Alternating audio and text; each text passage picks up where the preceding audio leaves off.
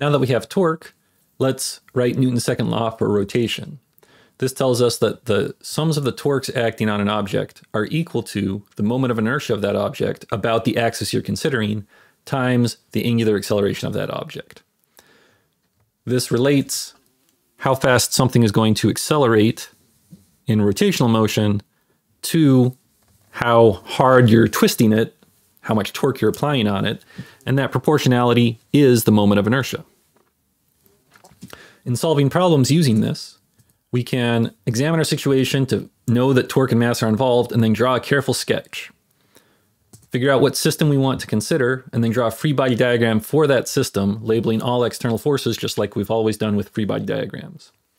Then we'll identify our pivot point, and I'll underline this to emphasize you need to consider what point you're considering for the sums of the torques. Sums of the forces, you just sum the forces, you have a direction that's positive, it's fine. Sums of the torques, you need to have lever arms that go from the pivot point to the application of the force. So you need to specify the pivot point. Choosing a pivot point wisely can make your life a little bit easier.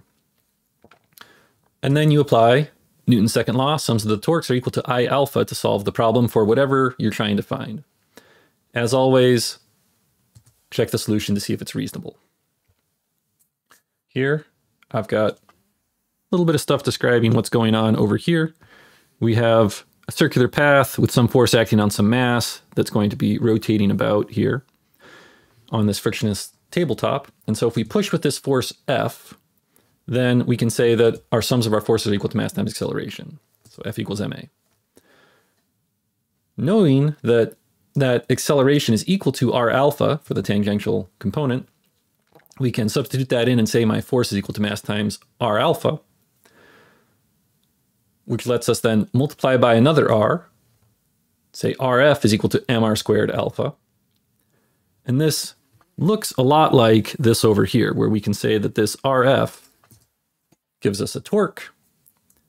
This mr squared gives us the moment of inertia of that point object, and then alpha hangs around.